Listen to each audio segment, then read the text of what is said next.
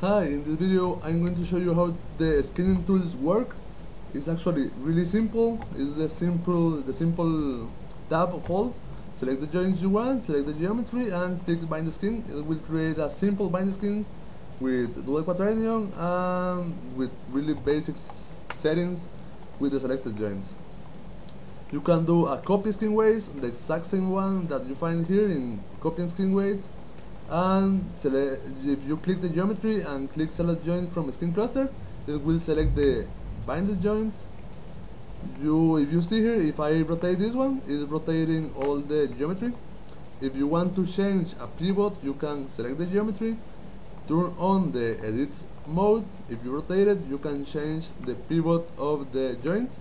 Select the geometry and click off. It will be off again. So that's it. And if you look in here, you will see that you have the exact same thing for mirroring the skin as in here. So you have 3 modes and 3 modes. So I just made it that way, so it's easy for me to play around. If one mode doesn't work, you can have it like right there. So that will be it. If you have any more questions, you let me know. Just grab the contact tab and that will be it. Hope you like it, hope you use it. If you have any questions, let me know. Bye.